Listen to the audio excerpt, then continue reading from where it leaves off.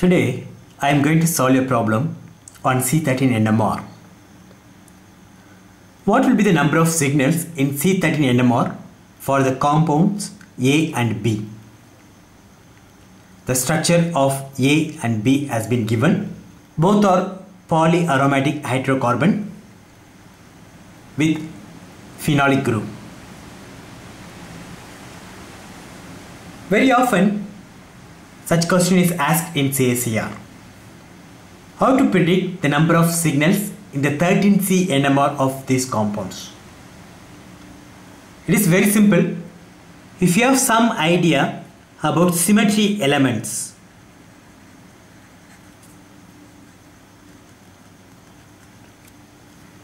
it will be easy for you. In particular, if you know plane of symmetry,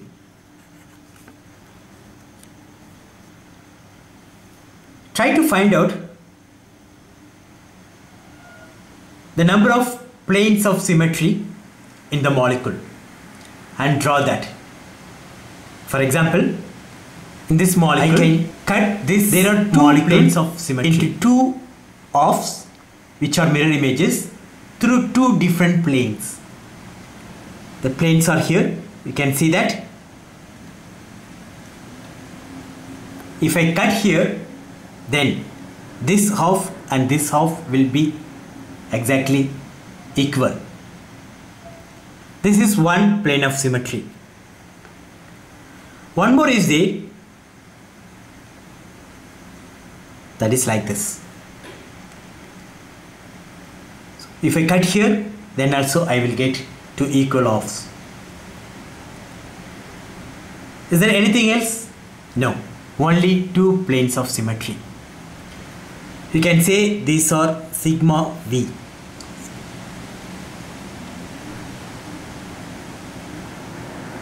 Now, take this region.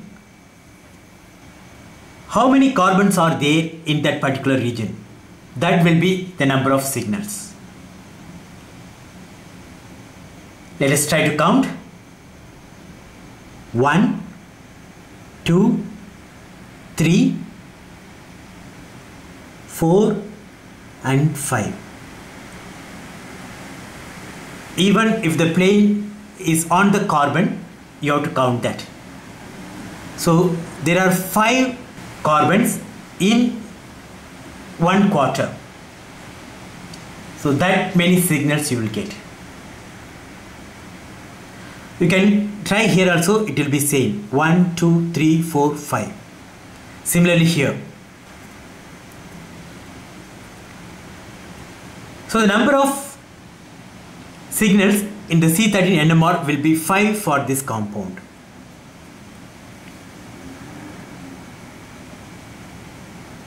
What about the number of signals in proton NMR? It will be 1, 2 and 3. Sometimes the phenolic proton may not appear in the proton NMR. Considering that it gives signal in the proton NMR, the number of signals will be 1, 2 and 3. There are only 3 hydrogens in 1. Now let's go for this. It has only one plane of symmetry. I cannot go for this one because both the OH groups are in the same side. So I will not get a mirror image. Now I count the number of carbons in this half. 1, 2, 3, 4, 5, 6, 7, 8, 9, 10. So there are 10 different carbons in this. So 5 and 10. These compounds will give 5 and 10 signals in the C13-NMR. I go for another compound. It is nothing but naphthalene. So you can find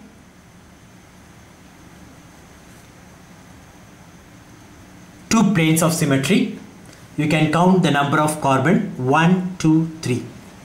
So you will get 3 signals for this.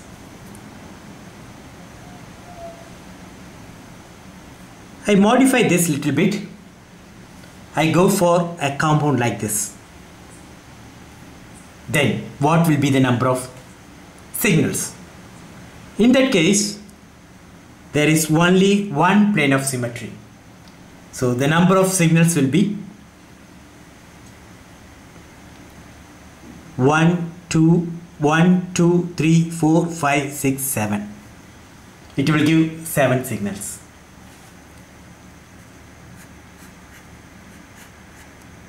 Now I go for another compound. This may be very interesting. Look at this. Some group here. Is there any plane of symmetry? Can I divide that into 2 equal halves which are mirror images?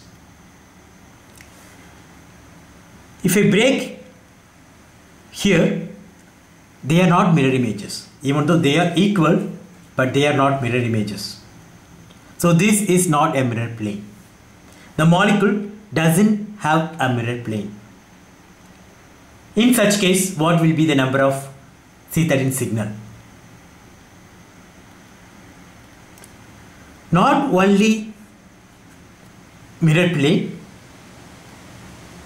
if it has C2 axis of symmetry, then also you have to break there. For example, this molecule has C2 axis of symmetry. If I rotate through this axis by 180 degree, I will get the same molecule. Then also you have to break the molecule across that line, across that axis. So now the number of signals 1, 2, 3, 4, 5, 6, 7. So it will be 7. Interestingly,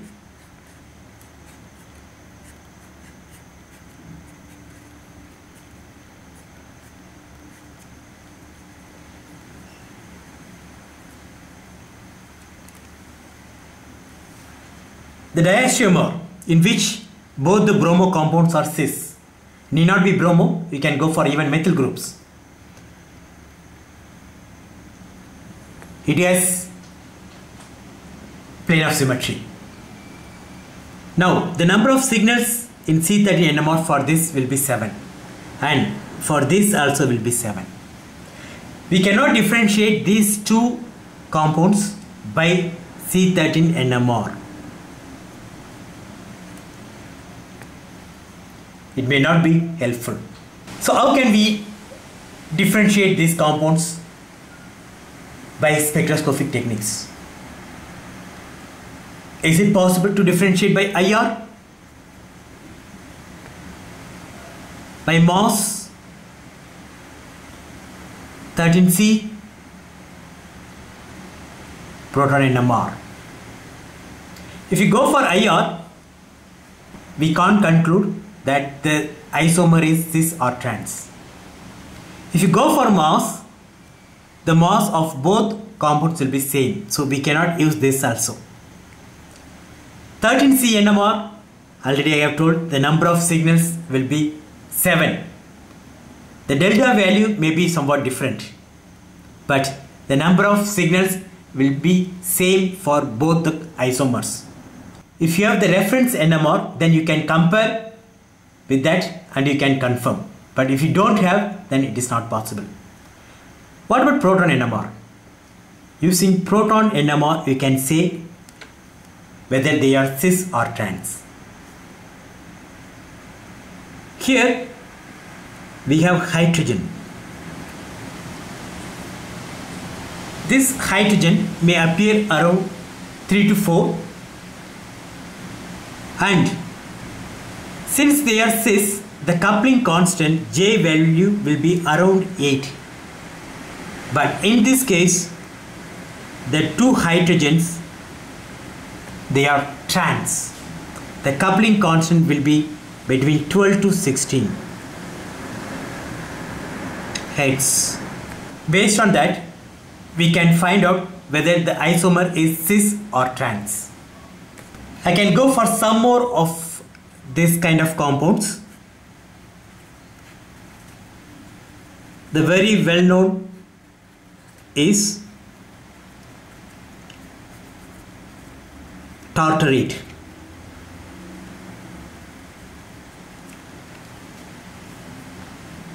Diethyl tartarate.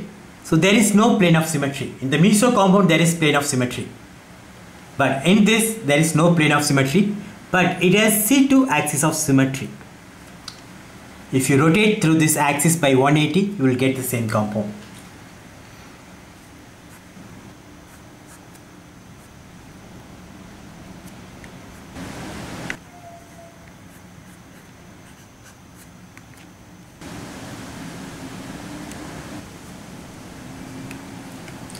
Try to predict the number of C13 signal in these compounds also. C3 axis of symmetry. This one, it has C2 axis. So try to find out the number of signals for these compounds. It will be very interesting. I can also go for one more compound like this.